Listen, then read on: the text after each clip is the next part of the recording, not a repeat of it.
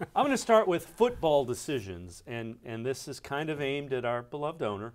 Football decisions should be made by the football people.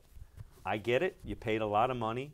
I get it. You should have a say, but your say shouldn't come at the decision of the business. Would you do that in your other business? Would you let somebody from outside the realm of the petroleum business tell you how to run the petroleum part of your franchise, your empire?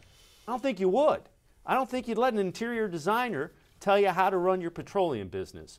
So as a business guy, don't tell the football people how to make football decisions. You hired them, let them do your job. If you don't like the job they did after 3 years, you clean house.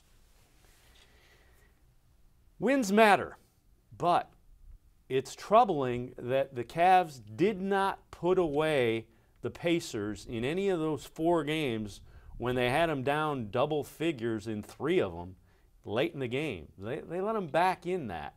Again, that's just a troubling trend because I know you can do it against the Pacers. I know you can do it probably in the next round. As you get into the Wizards, the Raptors, those type of teams, if you let them come back, there's guards on both of those teams that may bite you in the behind. So that's something the Cavs really have to be concerned about. And then more like it. Over the weekend, you saw exactly what you thought you had with the Indians. Offense that was hitting the ball out of the park and starting pitching that was really good.